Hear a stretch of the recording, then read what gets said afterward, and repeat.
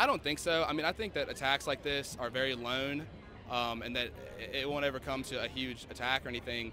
But I do believe that people have forgot that their opinions and views are opinions and views, and they kind of think that they're facts, and that we're Americans first and Republicans and Democrats second.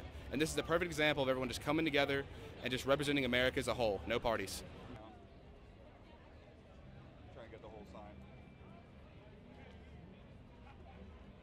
I'd say just to stop really the hateful rhetoric and just come together more often. I mean, you rarely ever see on the media Republicans and Democrats ever coming together outside of the office, but in the office on Capitol Hill, I mean, they're all friends. They're all eating together and just having a great time. I mean, they're all friends, and nobody should feel that differences in political views or anything like that should ever mean that someone can't be your friend or something like that.